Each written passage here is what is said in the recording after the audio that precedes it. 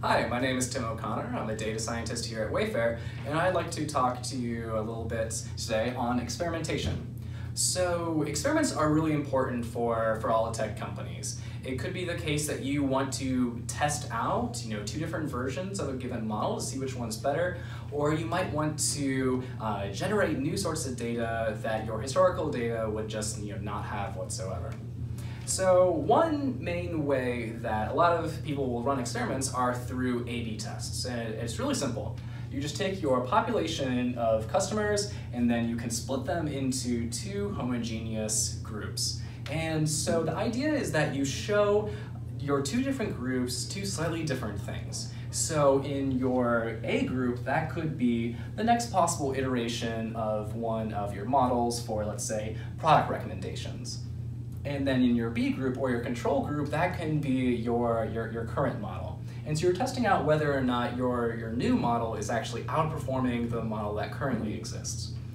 And one thing that's really nice about A/B tests is that they're happening at the same time. And so since they're happening at the same time, you don't really have to worry too much about confounding variables because they're going to be having an equal effect on both of the groups. And so then that allows you to be able to see the distribution of your outcome variable of interest. Let's say it's the click-through rates. And then you can compare these two distributions, see if they're statistically different, and then be able to assess which version is better. So in this case, the model A is outperforming model B, so therefore we would want to run with model A in the future.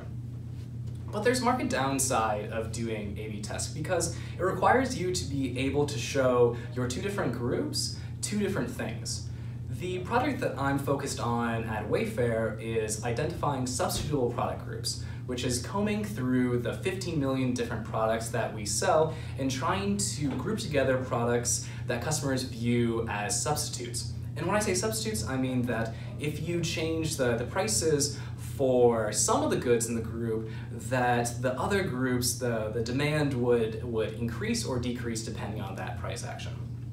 So since we don't ever want to show two different customers or two different groups, two different prices, we have to think about how we can experiment in a non-A/B environment. So the idea is that, let's say that we just take a group of products, and they can be really just any products. They can be sofas, armchairs, even bare ottomans, and you split them into a treatment group and a control group. And you have some sort of price change on your treatment group, and you're trying to see whether or not the demand or the orders in your control group was affected by this treatment effect. Visualizing this, we can just plot out our order series over time. So these are our orders for our control and treatment groups.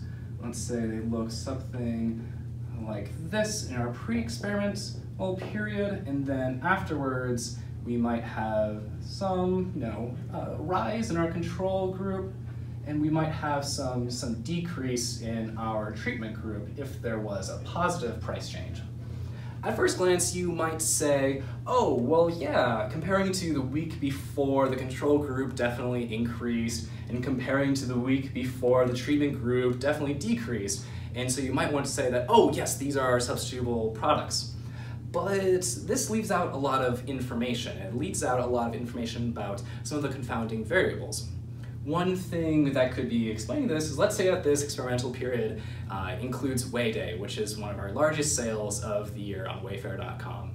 Then we might want to employ what's called synthetic controls. And so synthetic controls are simply just other groups of products that are going to be correlating with your series of interests, let's say your control group, and then you can just draw these random groups from the rest of your sofas, armchairs, or bare ottomans. So you just populate a lot of random synthetic controls, and then you can plot them. Let's say that these are your synthetic controls for your control group, and if this was the week that included Way Day, oh, then you would probably have an increase in your synthetic controls as well. And then if you compare the difference in the pre-experimental period with the difference at the end or throughout the experimental period, then you would be able to correctly see that, oh, well actually no, the control group didn't actually gain any orders. It was just a highly seasonal time where there was a lot of orders coming in for all of those bear ottomans in general, and so then you would reject the fact that this is a substitutable product group. And one really nice thing about Wayfair is that we have so many products, we have 15 million products, and so you can just create as many synthetic control groups as you want. So yeah, thanks for listening today. Check back soon to see about more projects that we're working on at the data science group at Wayfair.